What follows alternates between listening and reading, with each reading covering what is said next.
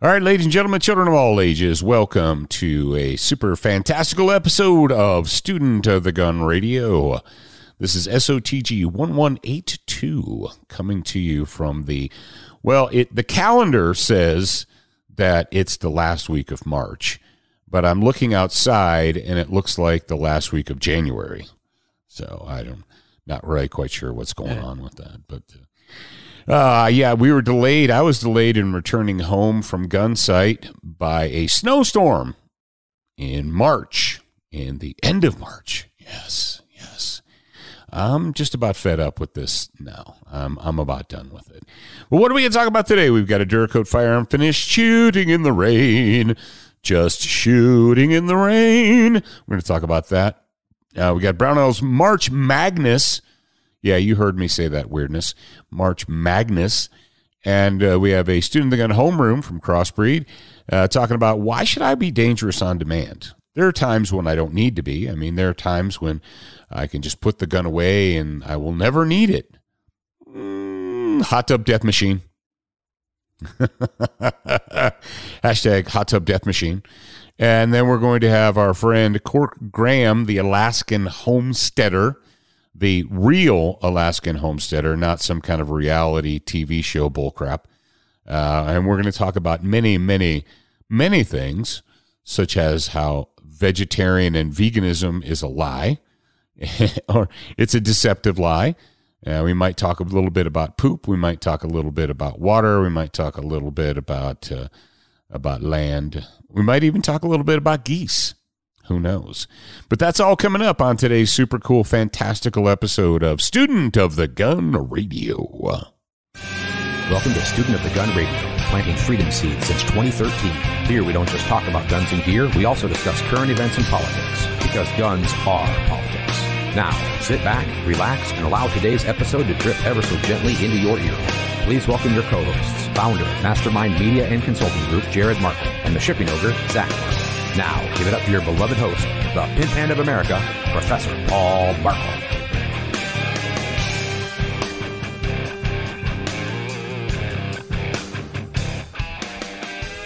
This is what we are, or this is who we are, and this is what we do.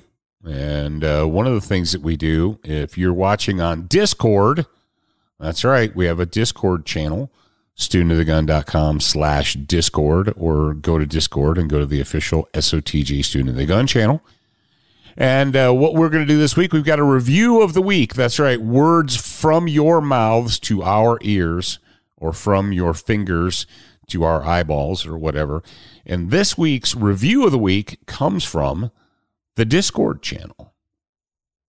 We do. Yes. Discord. And if you're not in the Discord server, you can go to studentofthegun.com/Discord. Man, I cannot talk today. Discord. Take a little sip here. There we go. Studentofthegun.com/Discord. That'll get you where you need to go to accept the invite to the server. This is from Dwayne. He said, the Student of the Gun crew are great folks and always speak the truth, regardless if some might find it offensive. It's very refreshing in this time. It's also very informative and entertaining.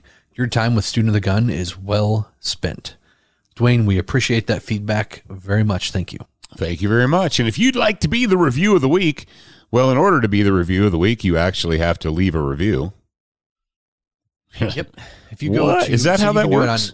On any of your podcatcher platforms, you go to studentofthegun.com/whatever the name is. So it'd be studentofthegun.com/iTunes would take you to our iTunes page. And then studentofthegun.com/Spotify would take you to our Spotify page. And then you can leave your reviews on whatever platform you use regularly. You guys are on Spotify, just like Joe Rogan? Oh my gosh. We'll find it. Yes, just like Joe Rogan. All right, we have a Duracoat Finished Firearm segment of the week brought to you by our good friends at Duracoat.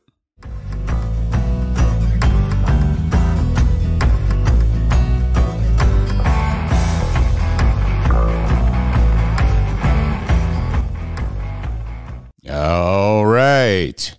Shooting in the rain. Just shooting in the rain.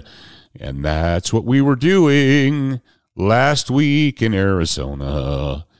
So for those of you that enjoyed last week's episode, Gunsight Part 1, interviews with Michael Bain and Mike Deddy and Michael Bain. If you weren't reaching for a tissue by the end of that episode, you are a soulless monster.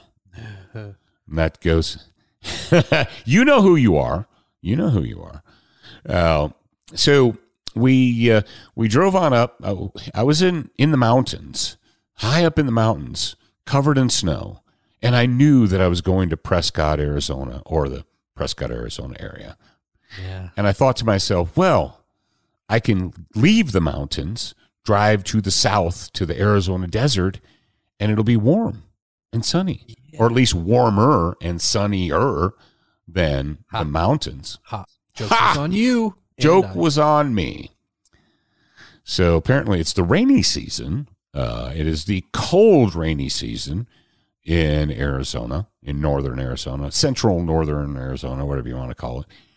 And we got there, and it was looking kind of cloudy and windy and on the first day, and we went and had dinner. And the next morning we woke up, and it was raining when we woke up. And we went to Gunsight, and we went to the range, and it was raining. And then it slowed down a little bit, and then it started raining harder. And it rained all freaking day. You know, at least in normal world, you go out and it's like it'll rain for an hour or two. Like in the South, okay, I'll give you a great example. Whether it's Florida or whether it's Mississippi or whatever, rarely does it rain all day long. It's usually it rolls in, you get the storm, and it rolls out. You know what I mean? And it might happen every day, but you can time your watch by it. You're like, okay, 3 o'clock, the storms roll in, get rain. By 4:30, 4 o'clock, they're done, moving on with our lives. So the reason I bring this up during the Duracoat Finished Firearm segment of the week is, well, first of all, on Tuesday, well, that was the first day, right? It was Tuesday because we had Tuesday, Wednesday, and then we traveled on Thursday.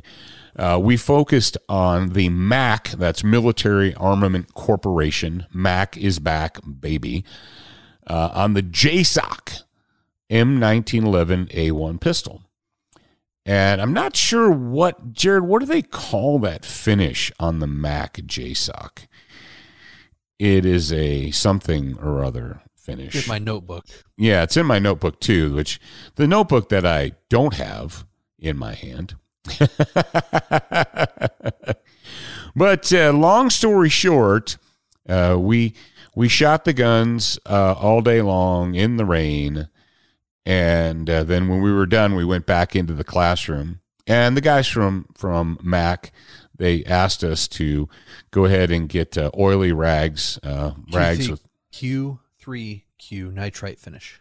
It's a nitride finish. Yes. Okay. It is. So it looks black, and it is a nitride finish. And you say, okay, cool story, bro. Don't care. Why should I care?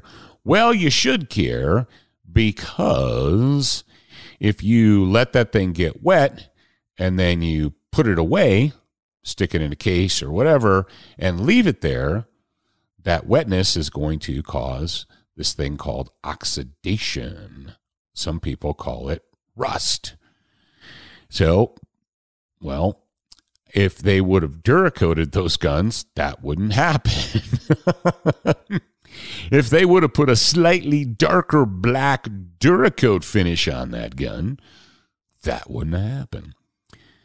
So when you say, well, just the answer is don't go out in the rain and shoot. There you go. I didn't know not to do that. Don't go outside when it's rainy.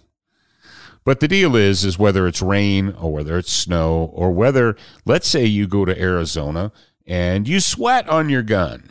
You know, back in the old days when we were carrying around blued steel guns all the time, you could tell the guys that had really salty or acidic sweat because their guns would have orange marks on them from the sweat. From body sweat will make concealed carry guns in Florida or Mississippi. We lived in Biloxi, Mississippi, which might as well be Africa hot. It's jungle hot. It's humid. Everything rusts. Everything mildews. Everything rots in Biloxi. And the finish on your carry gun is a big deal. It's a BFD. Way back in the olden days, before there was a Duracoat, back in the 80s, guys were trying to come up with rust-proof finishes, with rust-resistant finishes.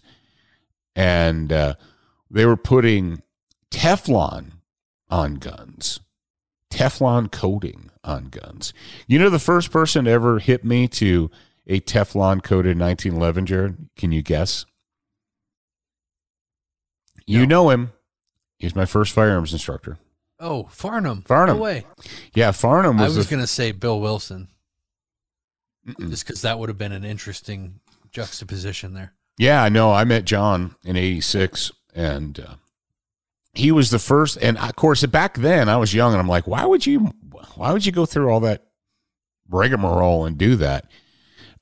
Because when you carry blued steel guns pressed up against your body all the time, every single day, well, what happens is you sweat on them. Yeah, you sweat on them, and the sweat makes them rust. So what you do is you put a finish on your gun that is a sweat-resistant, rust-resistant finish. What? And this is when you say, from where could I get that? I don't know where I could get a rust-resistant finish, Paul. Well, you might get it from a little place called Duracoat Firearm Finishes. Yes, indeed. Yes, indeed. So if you do that, if you do a rust-resistant finish, you don't have to worry about the rain or the snow or the body sweat or whatever making your gun rust. It's crazy. So that was Tuesday. Tuesday, we shot we focused all day on the JSOC M1911, and the one I had ran relatively flawlessly. I think I had one time. They have a flared magazine well, which some people like and some people don't like. And the problem with flared magazine wells is that sometimes you don't get the mag seated. If you're rushing or trying to go fast, the mag goes in, but it doesn't click in, and you have issues with that. So, but the guns ran. We shot a couple hundred rounds the first day, and then we combined them the second day. We did a transitioning where we went from shotgun to pistol, and I carried the same gun 2 days in a row because I wanted to get as many rounds through that gun as I could, and I was impressed by it. It was accurate. Yes, it functioned well. It didn't have any. We were using ball ammo, training ammo, and didn't have any hiccups or problems or anything. And on the second day, we primarily focused on the Mac 1014 shotgun. And yes, this is a shot-for-shot, one-to-one exact replica of the famous Benelli 1014. And if you don't know what a Benelli 1014 is, well, you should look it up. This was a relatively, if you guys have all seen the silhouette of the Benelli 1014, even if you didn't know what it was, you saw that. And what they have done is they have imported a very high quality version of the 1014. And to this point, we have been notified. Go ahead. I was just going to say we put a decent amount of rounds through on the range there, and the only issue I had was because of my gloves. It was cold, so I was wearing gloves, and they kept getting caught when I was reloading, when I was loading the tube there. But that had nothing to do with the firearm. That thing ran perfectly, and I had no issues with mine. Did you? No, it was the exact same way. When they went through, I didn't really have them get stuck during the loading, but we went through a drill where they had us download the guns, or they had us deliberately try and go into the magazine tube and remove. And with the gloves, it was difficult to activate the to push the little lever in to remove the shells. But that's not that big of a deal. I had my thick gloves on because it was so cold, and that was the problem for me. If I would have had my normal, tactical gloves, then it would have been fine because they fit my fingers really well. But that's not a gun thing. And the thing is, here's the deal. If you're at the point where you want to unload the tube of your shotgun, that is not a tactical fighting under time issue. You don't know that. Yeah, I do know that. What do you know about that stuff? And you say, well, okay, you were crying like a baby about how it rained all day the first day. Did it rain the second day? Actually, it was raining when we woke up, but then it cleared up and the sun came out and it was windy as hell.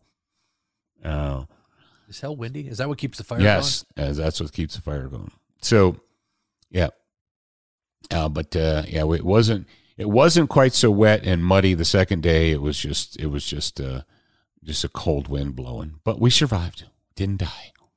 And just like the JSOC 1911, the 1014 functioned flawlessly. I didn't have any hiccups with it. I never had any failures to feed, eject, extract, anything. And we fired bird, buck, and slugs through it. And it does have adjustable sight. It has adjustable rifle sights, just like the Brunelli M4 or the Benelli 1018 does. We were whacking a steel silhouette at 85 yards with the slugs with no problem. And it has a pick rail on top. So if I were to own one of those guns, what I would definitely do is I would get something like an Aimpoint T1 or something along those lines, a micro, and stick it up on there, dial in the dot, and call it good. Yes, indeed. So, but if you're going to be shooting in the rain or shooting in the snow or shooting in the hot or sweating on your guns, the best way to keep them from rusting is to apply a Duracoat Firearm Finish. Bing, bang, boom. There you go. Oh, so we've got another trade show. We've got actually a public show coming up, and so I'm wondering, do the boys in Ohio have anything for us? Do they have anything new for us? Are they going to be introducing? Are they going to have finished yeet cannons for us? Will High Point have the yeet cannon available? What do you think? I don't know. What was it? Man, it had to have been a couple months now because time flies when you're having fun. It does. We played a video from the CEO of High Point Firearms, and he was saying, hey, we need this thing to be perfect before we launch it. Mm-hmm. And that's something that I really appreciate, because in a world where people are just like, get it out as fast as you can, get it out as fast as you can. And then we'll deal with it later. We'll recall later or whatever. Yeah, we'll fix it later. Release it and we'll fix it later. Yeah, I tremendously appreciate the fact that they're willing to make sure that everything is the way that they know it should be before they ship it. Yeah. And I know that there's a lot of mad people out there because they teased it and then it didn't happen and it still hasn't happened. But what I'm saying to you, if you're angry about that, or if you find yourself in a position where you think that you should type on the internet how bad it is, it's like, hey, you should tremendously appreciate the fact that they're willing to make sure that it is right before it ships. And at the price point, man, that's the thing that gets me. It's like at the price point for the pistol, that you would expect High Point to be the company to say, just ship it and we'll fix it later. That's what the haters say. That's what the haters say. They're like, no, they're just not, they're crap, and you have to shut up. You don't know what you're talking about. You know what you're talking about. And the funny thing is, Jared, is like there are companies who in the past have had the model of just ship them and we'll fix them later. And some of the Sierra whiskey, 4006. Talk about a gun that was not ready for prime time. The 4006. Like, this gun's not ready. Doesn't matter. Ship it. We'll fix them later. I had a good friend of mine who was the director of firearms training for a sheriff's department, and they accidentally bought the 4006. And out of the 50-some pistols that they bought, 35 of them went back to S&W, for repairs in the first year. Yes, indeed. Yes, indeed. Juxi.com, Juxxi, the alternative to that other company, Juxxi. This is where you go to watch the videos from the student of the gun. And this is a site that is not beholden to Google, and it is not beholden to YouTube. And they don't rely on YouTube servers or Google servers. Jared, do you think that the average person doesn't understand that there are only so many servers out there, and all of these websites, you're like, well, every website I go to, they have their own server, right? Potentially. Yeah, no. I mean, unless you've been involved in, with the advent of WordPress, more people nowadays have at least tinkered with their own website than ever before in the history of ever. So maybe more people understand nowadays, but it is one of those things where it's like, hey, there's, and especially for the things that are using a lot of bandwidth, the sites that are using a lot of bandwidth, like there's only a select few amount of out of the box servers that'll actually support that. And especially cloud servers, you have to make sure that you are using a service that can scale with you. Otherwise it just goes away when you have a lot of people on the site, and that's not a good thing. Yeah. So maybe, I mean, there might be people in the audience. End users are so spoiled. They're just like, I don't know where this stuff on my phone comes from. It's just there. I mean, how hard, then with the advent of the WordPress, and they're like, how hard could it be? Everybody can make a web page. Yeah. Yeah, everybody can make a web page. They sure can. How many people can support a gigawatt of freaking data? It's like, do you know how much data is in video files? In high resolution video files? It's a lot. So people say, well, if you don't like YouTube, why don't you go ahead and make your own? So they did. They did.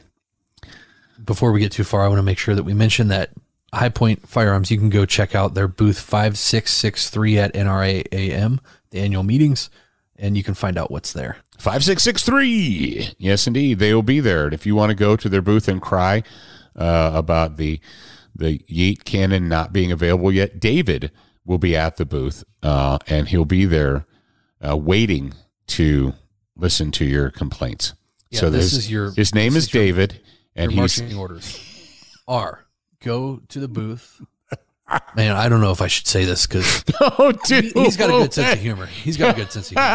So go to the booth 5663, ask for David, and say, hey, what do you guys got coming out in the future? Oh, man. Oh, someone's going to do that. Someone will. All right. So then you go over to Juxxi, Juicy.com, follow Student of the Gun. People said, if you don't like YouTube, why don't you make your own? Well, they did. Why don't you make an alternative? They did. All right. If you're a new listener or even an old listener, if you're a listener, close that hole underneath your nose, open up your ears, and listen louder.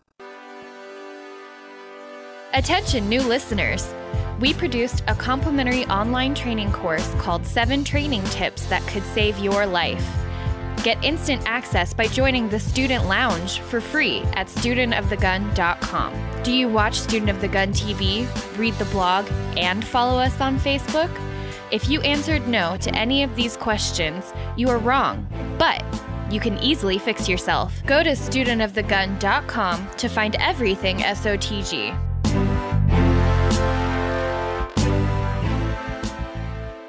All right, so I just realized, I was just looking at the calendar, and we only have a couple of shows of these before the NRA annual meetings because it's early this year. It's usually the last weekend of April, first weekend of May. But this year, because of scheduling, they put it in the middle of April, which means as you hear this, there's only 2 weeks. Yeah, it's crazy. Until the NRA annual meeting. So this is what I need to tell you. Student of the Gun will be celebrating our 10th anniversary. We'll be celebrating our 10th anniversary at the NRA annual meeting. We will be doing a Student of the Gun book signing. And in addition to that, we will be in the Glock booth. That's Glock. If you guys have never heard of it, they make black pistols. Well, they make flat dark earth pistols too.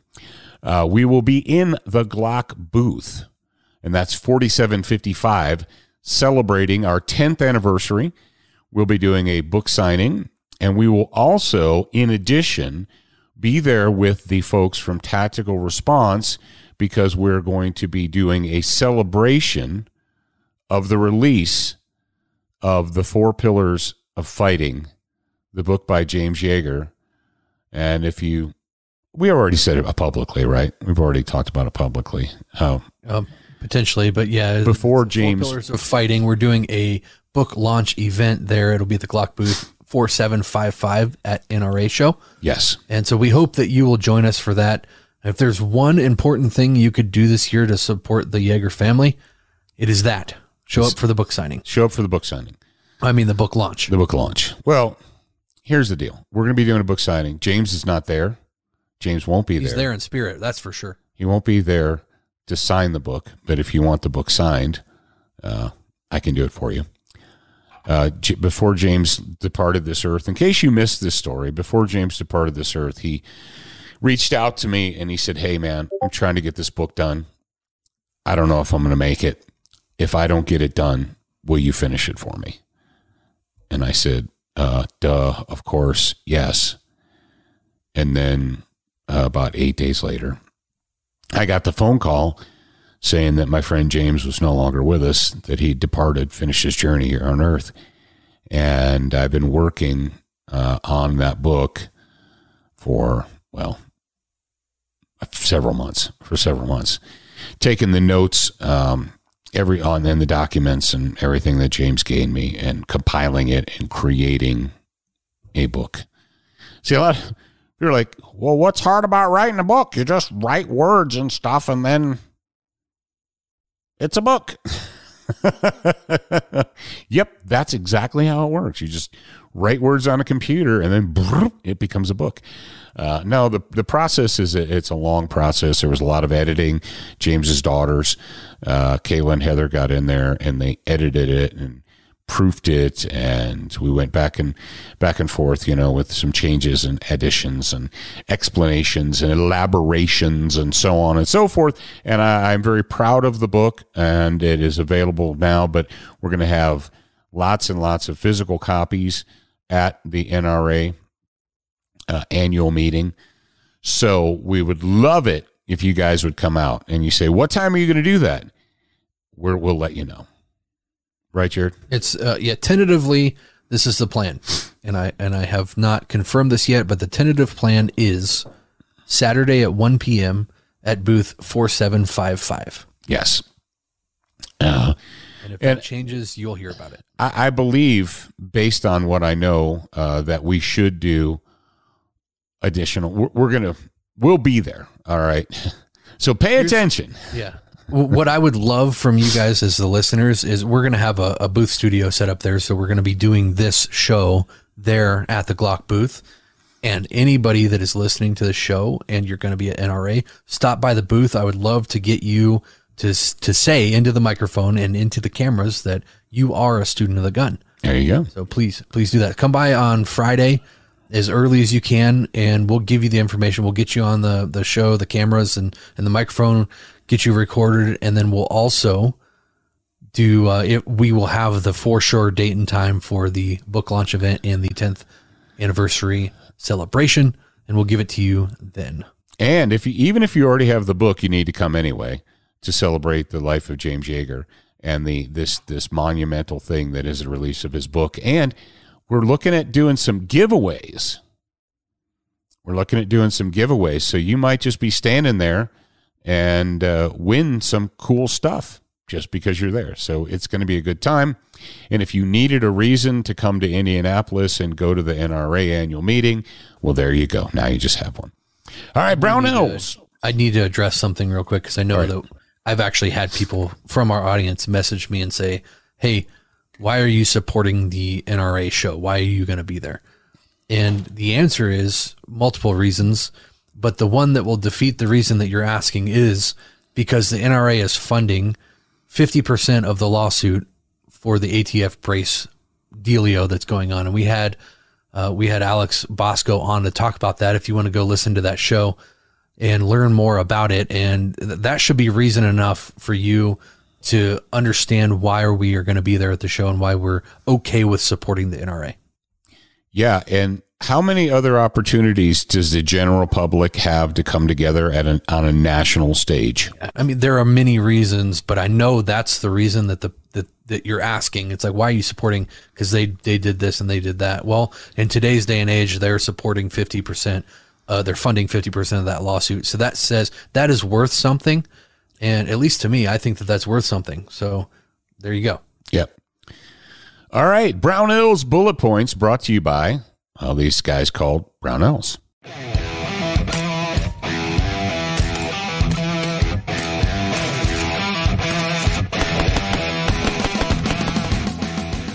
All right, ladies and gentlemen, and ladies, it is March. March is almost over, but it's still March as of right now. And they're doing a BFD over on the brand new Brownells website. Yes, I know there's been at brownells.com for a long time, but this is a new and improved, fantastically better working website than before. And they're doing a thing called March Magness. Yes, not madness, Magness. And if you are thinking that you need to be getting some magazines, now is the time. That's right. Whether it's for 1911, whether it's for your M1A, whether it's for whatever. Fill in the blank, man. Your G-Lock, your M1 carbine, I'm looking down through here, your Scorpion, your Magpul, we got which one is this? Oh, we got the 40 rounders out of stock. Oh, darn, they're out of stock. Wilson Combat magazines, Genuine Glock magazines, Beretta magazines. What kind of magazine do you need? I don't know, but they got them. Well, they got a lot of them, maybe not every single one, but they got a whole lot on sale. So if you are thinking that you'd be needing some magazines, probably now is a good time to get over there to Brownells and check them out. And don't forget about the new BRN 180SH, stands for shh. It is a silencer suppressor ready upper receiver that you can drop onto any AR-15 standard lower receiver, and it is all set up to shoot suppressed. Yes, indeed. And there's even some videos, some vidjas. There's some vidjas there for you to watch, and you can find out what it's all about. Yes, indeed. That's our buddies, our friends, our pals over there at Brownells.com. Check them out. All right. What else? Oh, and they're going to be at booth 4405 at the NRA annual meetings. And so they'll be just around the corner from where we are at the G-Lock booth. I put that in the wrong spot. You put it in the wrong spot? Yep, that was supposed to be for CrossBreed. Oh, sorry. You screwed up my notes. All right. Are they going to be there? Are they on the list? I didn't see a booth number for them. But so strike that reverse it. All right, strike that, reverse it. So there you go. But either way, you can visit them in Grinnell, Iowa. You can jump off of Interstate 80 and get yourself a free cup of coffee because Student of the Gun sent you. You can always do that. And if you'd like to watch a video about me trying out a red translucent magazine, you can follow the link that's in the show notes and go to juicy.com and do that. How about that? All right, now it's time for me to be quiet and let Zach to talk for a little bit. ShopSOTG.com is the perfect place to go if you are a student of the gun. Whether you want to expand your brain, increase your marksmanship, or help keep your family safe. All that, plus the pimp hand brands that you love. ShopSOTG.com has almost anything that an American patriot would want. Education, enlightenment, and entertainment, and we're open 24/7. Check out ShopSOTG.com today and see for yourself. Yes, indeedy do. And this weekend is WrestleMania. You might be wondering, why am I mentioning that? Well, I'm a nerd and I like wrestling. And so to celebrate WrestleMania 39, if you go over to shopsotg.com right now, you can get 39% off of the Fighting Solves Everything book and or patch. Well, look because at that. Fighting 39%, 39th event makes sense to me.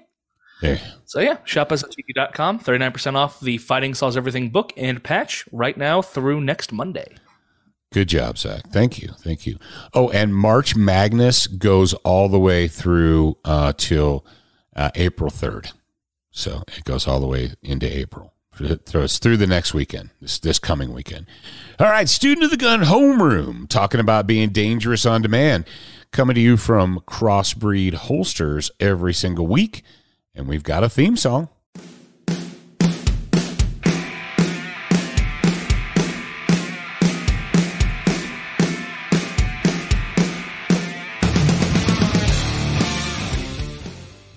Yes, Dangerous by Madison Rising. That is the music. In case you forgot, it's been a while since we mentioned it, but it's a fact. That song is called Dangerous by Madison Rising. And the theme of the CrossBreed Holsters Student of the Gun Homeroom is to be dangerous on demand. Dangerous on demand all the time.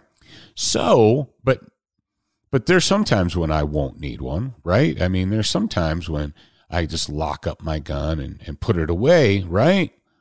Well, okay. We titled this one, Hot Tub Death Machine. We got a story. This is a relatively new story. From March 21st, 2023, what happened?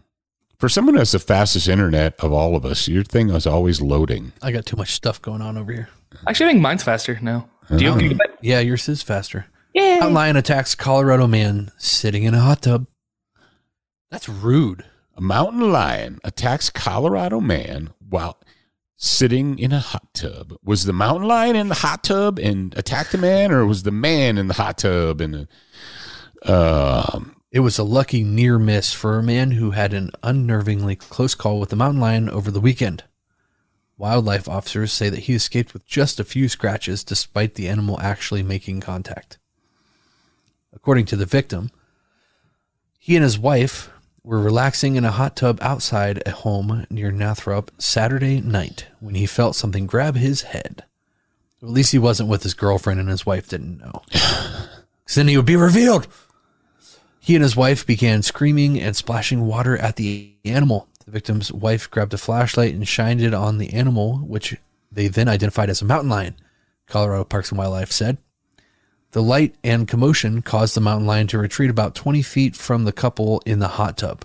They continued to scream at the mountain lion, and after a short time, it moved up to the top of the hill near some rocks where it crouched down and continued to watch the couple. So it was like, I still might be able to get these guys. Yeah. Man, that's one of those things. It's like you're in a hot tub. Good luck.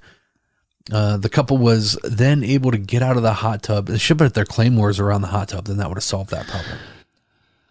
Was then able to get out of the hot tub and run towards the safety of the house. They called the property owner, who's as luck would have it, works for Colorado Parks and Wildlife. So this is probably like a B&B, Airbnb kind of a deal or something. or they're renting or something like that. Yeah. The property owner then alerted CPW officers. The first 2 CPW officers on the scene immediately began searching for the lion. Following a steep ridge along the creek, no mountain lion tracks could be found due to the freezing temperatures and the frozen snow on the ground. They set up a trap, but to date have not located the mountain lion. Mountain lion attacks are rare, but not unheard of. I love this sentence. So that's the beginning of the sentence. They're rare. Colorado Parks and Wildlife say that this was the 24th attack causing injury to a human in Colorado since 1990. 3 people have been killed in the mountain lion attack in Colorado in that same time frame. So 24 over, that's 1 per year at this point. It's exceedingly rare. I'm sorry. That's wrong. That is 0.72 attacks per year on average. Mm-hmm. So pretty rare. Still happens though. The victim in this attack was exceedingly fortunate with just a few superficial scratches. Yeah, no kidding. CPW says the man was able to clean and treat the scratches at home. That's good. That's good. We think that it's likely the mountain lion saw the man's head move in the darkness at ground level, but didn't recognize the people in the hot tub. The couple did the right thing by making noise and shining a light on the lion. Although this victim had only minor injuries, we take this incident seriously. You think? We have alerted neighbors and posted signs warning of lion activity, and we will continue to track the lion and lion activity. Well, here's the deal. I love how they say, oh, he just was looking and he saw the guy's head and he's like, oh, that might be a little animal that I could go over there and eat. I'm just going to. It's like, do you think that the mountain lion, do you think his olfactory senses don't work? You don't think the mountain lion could smell the humans? Like, oh, no. I think the hot tub chlorine, if it's in there, would mask that smell. I don't know. No, that's not how wild animals like senses work.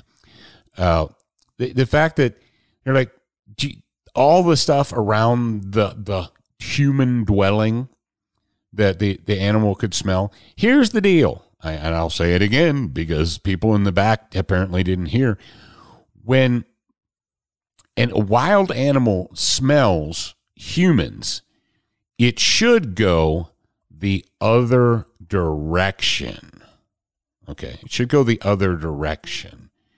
When it says, oh, I smell people, I'm going to go over there. That is when you have a problem.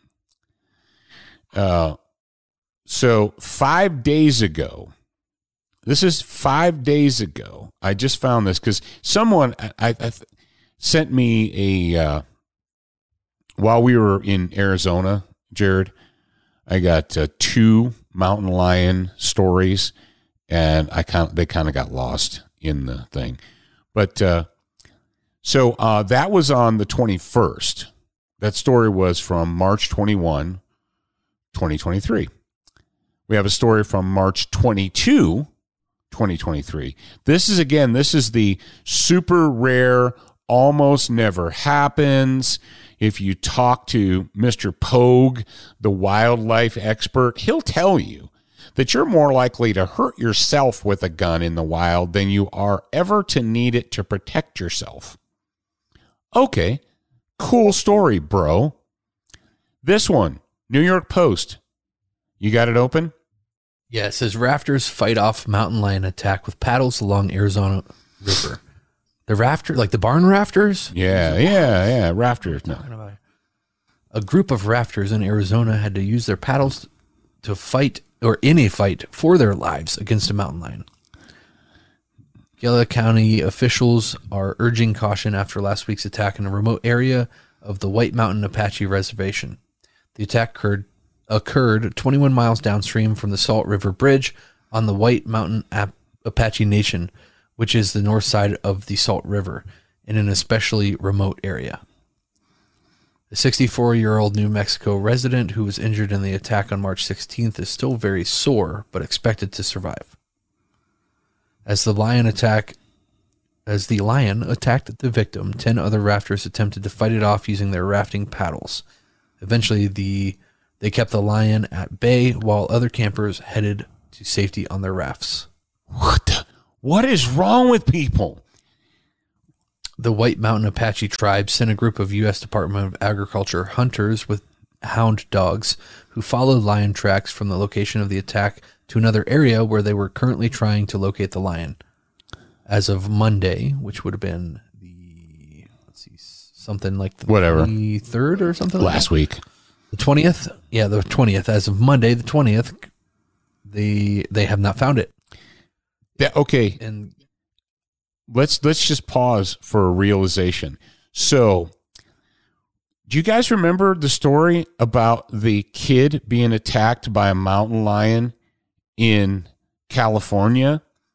And we brought the story to you guys, and the update said, remember the whole thing about thanks to or is this private, didn't have access to private land, blah blah blah blah blah, gave up the search. Right? Remember that? That was only like a month ago. So we had a mountain lion attack. The people didn't shoot the mountain lion.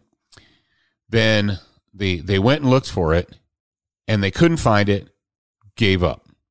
We've got Colorado guy. That was California. Colorado guy. Attacked, doesn't shoot it, call wildlife officials. It's gone. Can't find it. Arizona. Mountain lion attack. No one shoots it.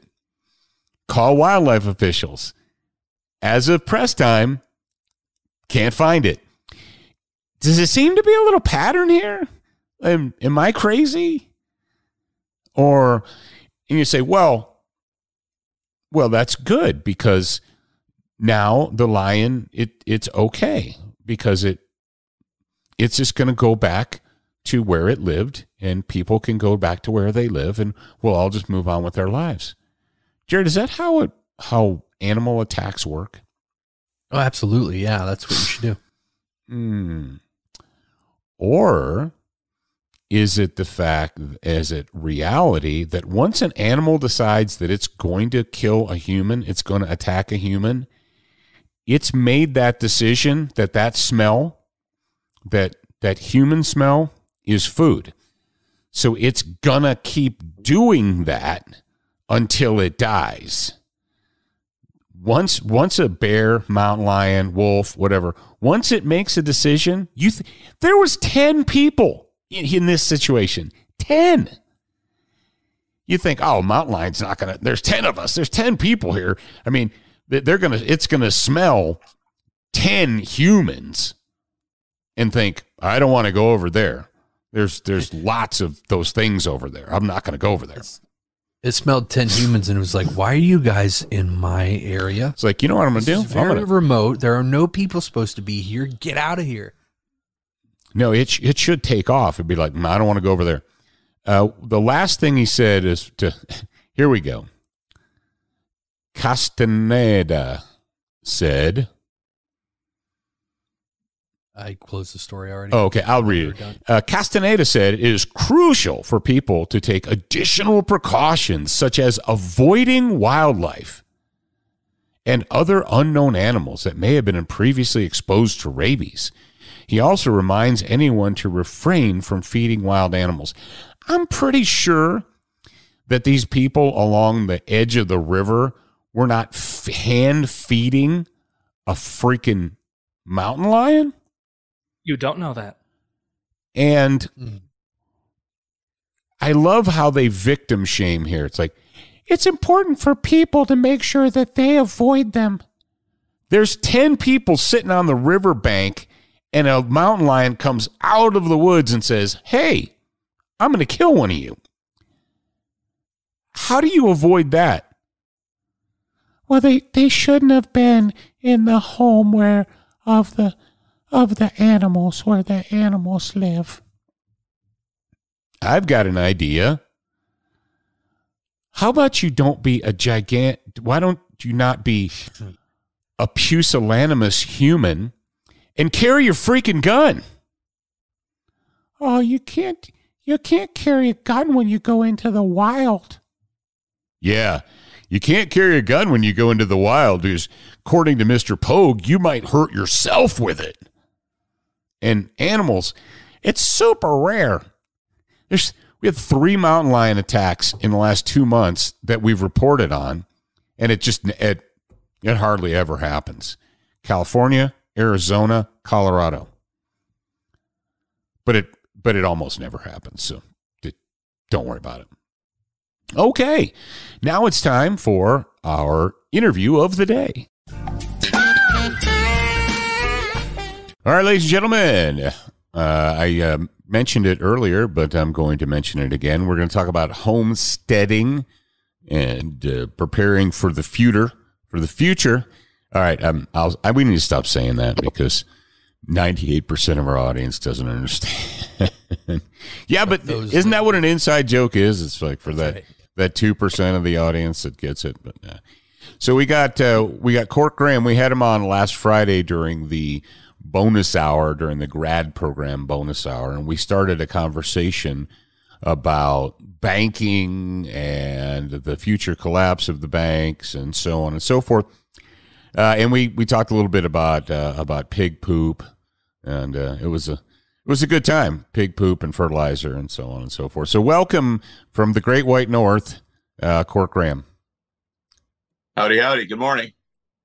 As you can see, it's a little bit early our time, which not that because it's still pretty dark for this time of the year, which is getting lighter and brighter. And by July, we'll probably have about 1 or 2 hours of like real darkness, and then it'll fade back over, and we'll start going because that'll be during the summer solstice, then it'll finally flip over. Which is June 20th or 21st? Is it the 20th or the 21st? I can never remember. Yeah, the solstice is 20th or 21st. I can never remember. But I remember the solstice thing when I was in school. I remember there's equinox and there's solstice. And I remember SS, summer solstice, winter solstice. So then it'd be the fall equinox and the spring equinox. We've already had the spring equinox. Is the spring equinox the one where you stand the egg up on end? We did that in like 6th grade. Our teachers had us bring in an egg. That's like all that northern pagan stuff. Well, I mean, it's true though. If you send an egg on end on the it's got to be this because you're not in school during the summer solstice. Yeah, and I don't think it was winter out. I'm pretty sure it was the spring equinox where you stand up an egg and you lift your finger and it'll stay standing. Because the poles are in perfect balance. The magnetic. Oh, you know what cup I'm using today, right? What's that? I just realized. Your Pimp Hand cup? That's the Treasure Quest cup. Oh, a Treasure Quest cup. Treasure Quest on Discovery Channel. We all got these cups. All right. So that is called the wedding cake. The wedding cake was the boat that was on the show, and it was like full of like wormholes. Oh, cool. Getting ready to fall apart. Notice with the whole crew drowning. Dad rules. I got my Dad rules cup. What cup are you drinking out of, Jared? Anything cool? A generic cup right here. Oh, a generic cup. El Generico. A generic El Generico. IKEA? I have no idea where this came from. My wife. There you go. All right. So let's ceramics. Let's start talking about homesteading. Step number 1, we talked about this a little bit with Scott and Todd about the idea that people think in order like, well, I can't do that because I can't afford to buy a farm or a ranch. Well, the truth of the matter is that you don't need to necessarily buy 50 acres or 100 acres or 1,000 acres. You know, if you're like, oh, these big farm guys, they have thousands of acres and there's no way I could do that. Well, you're probably not just going to pick up 1,000 acres tomorrow. But what's your credo there? 5 acres and a what? And a cow? 5 acres and a moose. It's based on an old saying of 5 acres and a mule. And actually, the original term was 45 acres and a mule. Because that's what blacks were given at the end of the Civil War if they went west. And that also was kind of like the other Homestead Act, which was 160 acres to all Americans who would be willing to move west. And that lasted until 1975 in the lower 48, and it lasted until 1985 up here in Alaska, which meant that you could go off, improve the land, and you would get title to that land. Imagine that. Yeah. People today, millennials. I literally cannot comprehend that. Millennials today are like, what? 165 acres would cost me $1 million. Yeah, think about all the things that have happened since then to blow your mind. You know, people think, oh, you know, ANWR and protection of the northern areas of Alaska. Does anybody really realize why that was done? If you start looking at it from the lens of what's happening with the WEF right now and George Soros, I mean, they didn't just pop out of somewhere. This is something that's been planned for decades in taking the independence and the ability of with the American people, especially your ability to take care of yourself. But now we see what's happening in Holland, you know, and my friend Michael Jan reporting from over there, how the farmers are getting ready to fight a war. But the thing about it is that why are they fighting this war where their own government is basically wiping out any local food production? Isn't that insane? I mean, what are they doing? It's criminally insane. The idea that a government would say, you know what we don't need? Farmers. Yeah. Farmers are the greatest polluters. And what's psychotic is if you ever want to go down a lunatic rabbit hole, there are Gen Z people on TikTok. There's like a whole movement to discredit farmers. Like, where do you think your food originates? We've seen this before in history, so we shouldn't be surprised, right? Well, what was it called? The kulakization of Ukraine? Oh, yeah. Where they demonized the farmers. Yeah, I made a point about talking about that in the our last talk, which is with the Red River Valley in Vietnam when I was in prison back in 83, 84. They were still in the throes of a major national famine in Vietnam, of all places. I mean, think about Vietnam. Vietnam was like one of the most lush, one of the countries of the world where the French took it over because of what could be produced there: rubber, pineapples, fruit, vegetables, meats that was shipped back to France, to actually get to a point where they were starving because they weren't producing enough rice.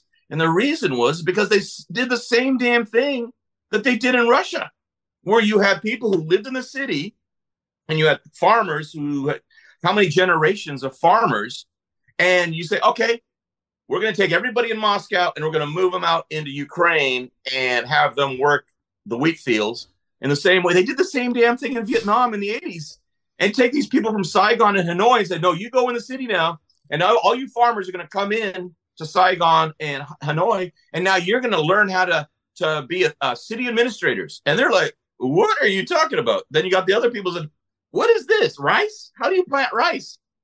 And if the didn't bring any stuff in, they would have been, the whole country would have starved to death if the Soviets didn't ship a bunch of food to them. Crazy.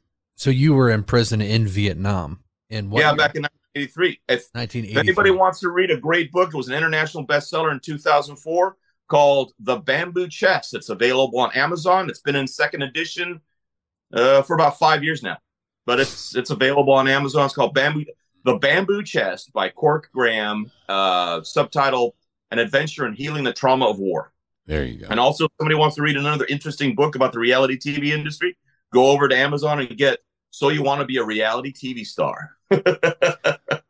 That's another good one. Mm. So the one of the things that I was listening, what was the name of the lady from Australia that Michael was on with like 2 weeks ago? It's like Koo or you, or it's you know what I'm talking about, the Australia reporter from back there. Yeah, she's a reporter from Australia, and she spells her name like with 3 O's or something like that. Yeah. But I was listening. Rumble, right? Or was it on Brighteon? Let me see. But my point in speaking that is Michael was talking. He said people don't understand that in order to survive in the future, that they're going to have to change the way they think about daily existence. And he pointed out the Netherlands. And what is scary to me is that the United States media is essentially bored with, or they don't care about the Netherlands story. You're like, oh, well, that's another country far away, and who cares? It's like, well, no. They're the second, not the 22nd, not the 101st, not the 12th, or, they're the second largest food producer on this planet. They're like, how can that possibly be? It's got to be Russia. It's got to be China. It's got to be India. No, it's the Netherlands. And the reason that is because they've had, 10, 12, 20 generations of farmers who are exceedingly efficient and productive. And they've figured out a way to take a small country and to produce literally crazy amounts of food. They're only second to us. We're it. Yeah. So you're going to. So the government is in an adversarial position. They've decided that their own citizens are the enemy, and they're attacking their own citizens. They're destroying in order to save the planet. Save the planet for what? Skeletons? Because I don't know what we're saving the planet for. Because without food, humans don't exist. So what I don't see here any supposed journalists in the mainstream news media saying, hey, so when the Netherlands gets cut off, when they're no longer the second largest food producing nation in the world, who fills in the gap? From where does the food come? And do we just not give people food? I'm sorry to hold up the show here, but I gotta think that there are other people out there like me. I need to go back to this land titles being given to people for improving the land. And that you said that started after this. I didn't learn about this. The Civil War, yeah. Yeah, so it started after the Civil War, and why did it originally start? Well, the reason is to take over the land. So the government is using the people through self-interest of the people, which is common sense. I mean, you use the self-interest of the people in order to get them to do things that you want them to do that looks good to them. It's a lot easier than forcing them to go out, which the Soviets did. The Soviets did the opposite, which is, no, you don't have the opportunity to have land out there. You have to go out there because you actually won't own the land. You'll be working for us. It's a collective. And so they created a serfdom. What's that? It was a collective. We don't really own the land either. We have to lease it from the government every single year. That much is true. But so that makes perfect sense. And then why did it stop? Oh, it stopped because they started running out of they began running out of land, and then also things started shifting. Like here in Alaska, that homestead flipped over to now you can buy land. You can buy the same land that would have been available, but they flipped it over because they wanted it to go towards health and services. So the monies that are collected in Alaska from the sales of those lands in a land auction go towards health services for residents of the state. As compared to before, the land was just available if you would go and improve it. So they did it in order to get revenue for a social program. Yeah, socialism. And that's that. Yeah, because that's the thing. It becomes a socialism program, and then it becomes a communist program. And when it gets to the communist state, that's when people start dying because they realize they can't support and take care of these people. So what's the ugly truth is the inconvenient truth. The real inconvenient truth is you get governments that get to the point where they say, we can't support this population. What can we do to thin it out? And Stalin had no problems about that when he went into Ukraine and he starved everybody by, quote, taxing all their wheat and sending it to Russia that went for export and a little bit for the Russian people, but mainly it was just to support the coffers as they were getting prepared for war. Well, if you read the book, the Holodomor, about that, and there's several books, but there's one that's like called 2 Hour History or something like that. You can read the whole book in 2 hours, and it essentially breaks down what happened. And what's psychotic is that while the Russian people were starving, Stalin continued to export food. Yeah. Because and there was also an ego component there. He didn't want the world to realize that they were starving. So he's like, oh, we have plenty of wheat. We'll sell you wheat. So he's selling wheat to Europe while his own people are starving because he didn't want there to be people to think, oh, well, these people in Russia, they can't even produce enough food to feed themselves. And Mao took the funny thing is Mao took the plan and he ran it even further.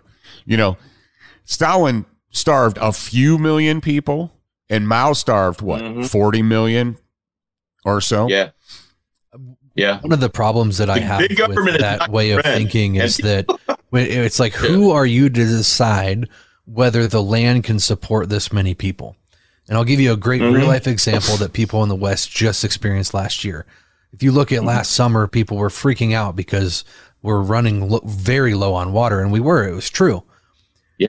But we didn't know what the God's plan for nature was until we hit winter. And I just saw a news story drop this morning that say it's been the longest and coldest winter in the last 40 years. And we've gotten more snowpack this year than we have in the last 40 years.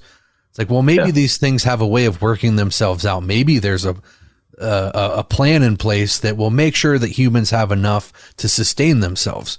So who are you to say we're not going to have enough resources to support this many humans? And it grinds my gears. Well, that's always been the case with human history. I mean, for the entire history of recorded history, like since people started writing crap down, there were famines. There were, it's always been ups and downs. Too much rain, not enough rain. Too much rain, not enough rain. And then you had those beautiful seasons where it was just right. Just the right amount. But it's up to humans to prepare for that, to understand that, what, it's kind of like when you have a checking account when you're 20 years old or 22 years old and you balance it so that you can hopefully not go to zero before your next check gets deposited, and then you grow up and you become an adult and you realize, that's probably not the best way to live. I don't want to constantly be running it to $1. You don't like to live on the edge? Yeah. And the thing is, human beings, farmers, whether you read the Bible or whether you read the farmers' almanacs or whatever, but if you read history, it's always been the responsibility of the producers. They always said, if you have cattle, you want to grow more hay than you're actually going to need. You don't get the minimum amount because you don't know how long this winter is going to be. Maybe you'll get lucky. Spring will come and, the second week of March, snow all melts off and your cattle are out there eating. Great. This year, we're not, where I live, the cows aren't going to see the grass until after Easter, probably. Until it starts snowing again. I mean, right now, there's 4 feet of snow behind my house. There's 4 feet of snow on the ground. Yeah. And it's almost April. Cork goes, you amateurs. Yeah, I got it. We're prepared for it going until another. Yeah, right now, look at my window, and I got about 3 feet. Yeah, just enough to go skiing. I'm going skiing today, finally, after 2 years of having my new skis. So, we've talked about this. I guess I don't know ad nauseum, and I kind of got to believe that if people aren't paying attention yet, then they're never going to. But there may be some people out there that are going to pay attention.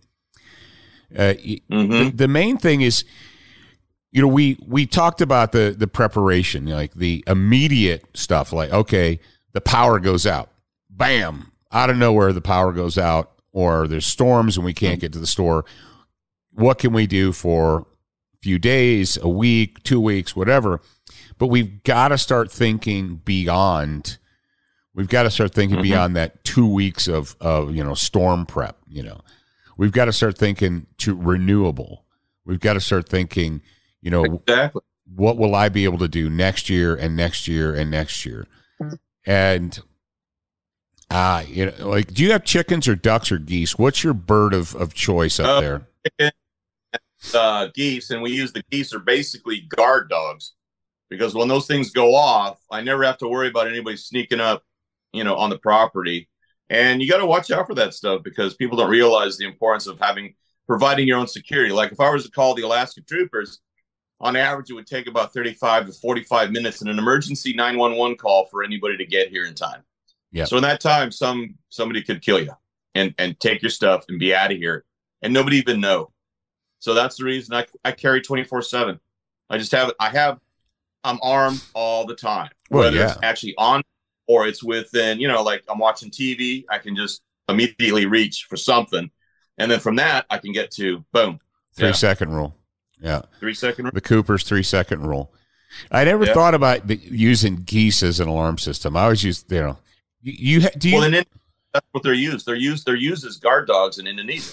And that when I was a kid living in Southeast Asia, I learned about geese, not as food, but as guard dogs that actually would attack you if they're really mean. But they just go off. And I have 19 of them. And since I've gotten that many geese, I've never lost a chicken to an eagle. But before, I was losing chickens to eagles all the time. The goshawks still, those guys are predators. If you've ever watched a goshawk, that's freaking impressive, because those guys are killers. they do not stop. I mean, they focus in on a target and they do not stop until they've got that target or something happens to them. How about other predators? Like you don't have coyotes. Do you have coyotes up there or just wolves? We have coyotes. We have wolves. What's the other one? Wolverines. The Wolverines. What's that? I want to feed your fingertips to the Wolverines. The Wolverines, yeah. Little John Belushi there. And then we got brown bears. I got 10-foot, 12-foot brown bears here, about 1,500, 1,600 pounds. So I sent you that where I had the scratch marks on the back. Did the geese scare away the bears? Yeah, they do. Predators are actually very timid. You learn that in the water. If the thing you're always taught is if you can see the eyes of a great white shark and the great white shark can see you, you're safe. It's the shark you don't see, the guy that comes right out of the depths and comes peeling up, kills you. But if he sees you, he's like, "Oh, I got to get out of here," you know. And that's the same with bears. The bears, that's why you do the confrontation when where you get big with like cats. They say don't do that with bears, but I'm a believer of like you yell at the bear and say, "Hey, get out of here." And I've been charged by a bear. I was 3 years ago. I was deer hunting on Kodiak, and I was using a deer call. And so I'm calling, and my buddy's behind me. And later I said, "Did you get that on camera?" He goes, "No, I thought you were joking." I said, "Dude, when I start saying the word bear on Kodiak, I ain't joking." So I'm calling, with a wah, and that's what you use to call in black-tailed deer, because it'll bring in the doe, and then the buck will follow during the rut. That buck will follow that doe in. And so I'm calling, and it was weird because, when you have a background where you hunt pigs, like wild boar, from back in California and Texas, you think more along those lines. You don't think, even though you are on an island where it's like, that's where they are. That's where it's Kodiak brown bear for a reason. So I'm calling, and I see the back of this bear coming in, and I said, "Oh, that looks like a pig." Like in my subconscious mind, it said, "Oh, that looks like a pig." And then suddenly your brain was like, "I'm not going to believe this." Oh, yeah, that's what your subconscious said. It can't be a bear. So your automatic response is like, it's a pig. And then I saw its head, and then I was like, "Hey, bear!" And he went, "Ooh." And he looked at me, and I was like, "Get out of here!" And this was the baby, because there's a sow. I was hunting behind my friend's house, cat lodge cabin, and he's had the sow. The mother has always been there. She's got to be 1,800 pounds. I mean, she is a monster, and she dens up under his house during the winter. She goes under the deck and she stays there under winter, and then she goes off, when the snow goes away back in spring. But these were one of her cubs, and her cubs were easily 800 pounds. And this was one of them. Just a little guy. What was Yogi's buddy? Boo Boo. Yogi's Boo Boo. What was Boo Boo. Boo Boo. Hey, Boo Boo. yeah, Boo Boo the bear. That's right. We have nicknames for these bears, this one's Boo Boo. They're looking for a picnic basket. I ran into Boo Boo today. So let's try and figure out how to give people something. Cork, did you read remember when Michael was talking about how the former king, he's not the king anymore, of Thailand. Back in Thailand. Yeah, how he way back though. We're talking like back in the 60s and 70s. 40s, I think it was that king. And how he saw the famine coming. Mm-hmm. And they did a reorganization essentially, where rather than try and do a collective or centralized food production, he's like, no, we don't want collectivization. We don't want centralization. Rather than 3 mega farms, we want 30 little farms. Rather than 12 food processors in the whole country, we want 200 food processors. Which, if you had a reasonable, rational brain in your head, you'd be like, yeah, it's obviously way better to have, 200 local butchers than 3 meat processing plants look at what happened in 2020, 2021. Oh, the COVID hit the meat processing plant and they had to shut it down. And the meat processing plant supplies 4 states. All the meat comes for 4 states comes from one plant.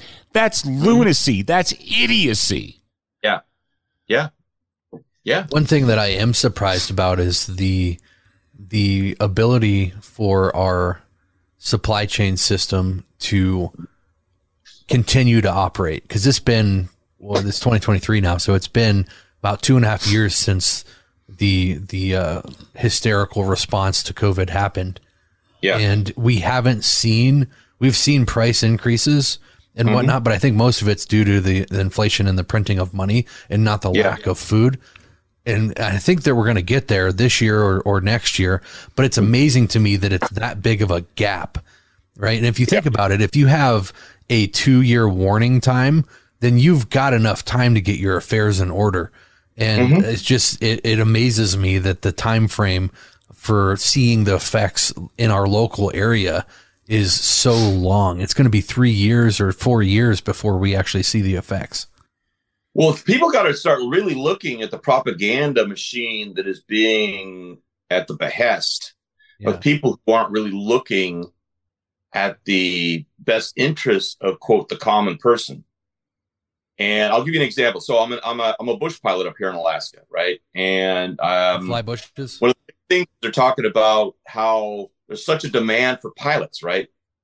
Have you ever wondered about the question of like, why is there suddenly this major demand for all these pilots? But the answer that everybody's saying is, oh, well, we've got all these pilots, who are getting older, and there's this whole generation of pilots who they're not going to be able to continue working because the limit right now is 65. So why is it, if that's the case, and you're the owner of a company, this isn't something that's going to be a surprise because you know how many are on your roster who are employed and you have their ages recorded. And you would say, okay, we have this number of pilots who are going to go past the age of 65 and will have to be retired. So we need to prepare at this time to fill those slots. But what we're having right now is we're having like this emergency, almost an emergency order of like, we need as many pilots as we can. And we got to get them in, and we got to get them in quick. I look at it as, and this is the result of what we've been learning about how Pfizer and they didn't do any testing on the vaccine and how the vaccine has been released, that if you're under the understanding that, oh, well, the vaccine worked and great, then you think, well, we're going to believe what they're saying about the generational, quote, theory about getting people out at 65. But if you look at it from the point that they don't want you to know, which is we force a ton of pilots both in the civilian arena and in the military arena, to get this unproven vaccine. And now we're seeing the physical effects. And I've talked to a number of FAA doctors who won't publicly tell you because they're afraid, oh, shoot, I don't want to screw things up, with the people who pay me money, which is these drug companies. They're telling me flat out that there are pilots left and right who are either not being able to pass their physicals. I know from one situation where one person had made a comment about all his friends. He had 10 friends. So something to think about right now. 10 friends. Of the 10 friends, 5 are dead right now. 5 are dead, right? And for weird reasons like heart attacks, et cetera, et cetera. Of the other 5 that are still around, 3 of them cannot pass their physicals. So they're done. 2 of the 10 pass their physicals, but they're sick all the time, and so they don't ever want to fly. So think about that. So that's the number of a group, and this is up here in Alaska, of pilots, because we have a really tight community, and we talk about these things going, did you hear about such and such? So if you look at it from that point of view, that is an emergency. And also you have a situation where what's the company going to say? So you know what, we kind of screwed up. We maybe shouldn't have forced you to take that shot, but we don't want you to know about it because we don't want to be sued by you. So if you've got a media company that is all tied together with all these other big corporations, and they're paying off the media to say, oh, well, we don't want them to know that this is the real reason we got to fill all these pilot slots. What's happening with the rest of the world and how this is playing out, and how people, are you going to be able to work on your farm? Do you have the physical capability? How do you feel right now? Because you did get the shot. How many people are having questions about, God, I'm not the way I used to be since getting the shot. I know, having getting COVID, that I'm not the way I used to be. And I've been told that, yeah, there's some issues that when you've got COVID, but when I had COVID, it was like the flu. It went through, and I had it twice for sure that I know of. The second time was actually when I got the loss of smell. But then the loss of smell went away. But then you have like these other weird smells that affects it. But other than that, I've been fine. I never got it. Interesting. And I'm glad that you're talking about this, because I don't think we've had anybody else on that is a pilot or in that industry. So nobody's ever said this on the show. Because the only way that you would know is if you either are in the industry or you have a close friend that talks to you about it, right? So thank you for bringing that information to the audience. Yeah, knock on wood. I mean, we're all okay. This was a bioweapon that was released into the world. Oh, no. It was an accident. It was bat soup. Conspiracy theory. It was bat soup. Oh, it's true. And they're ready to declassify all the information because they want you to know that it came from a lab. But that same freaking information was considered a conspiracy theory in 2020. Well, think about things think about through history. If you want to limit a human population, because the population explodes, how do you thin a population? Let's look at it more along the lines of a game manager on a ranch. How do you cull your population to make sure that you have just a certain amount to be supported by the resources on that ranch? And if you are of the power elite and you look at the world and you say, this is our world, and all these people below us, like you and me, the serfs, we want enough there so that they can be our slaves and they can produce food for us and they can produce technologies for us. All right, ladies and gentlemen, I hope you enjoyed this fantastical episode of Student of the Gun Radio. Thank you to Cork Graham for joining us. We had a lot of information for you guys today, but you deserve it. You deserve it. You're worth it. So this is what I'm going to say to you. Until we're together again, remember, you're a beginner once. You're a student for life. Thanks for staying until the end. Want to water the seeds of freedom we planted together today? Head over to wherever you listen to us and leave a like, rating, or review. It makes a big difference. Have a show topic submission? We would love to hear it. Submit it to info@studentofthegun.com. A delightful human will get back to you faster than you can finish a one-box workout. Remember to check studentofthegun.com often for new and free content, giveaways, and more. Watch, listen, read, shop, and connect at studentofthegun.com.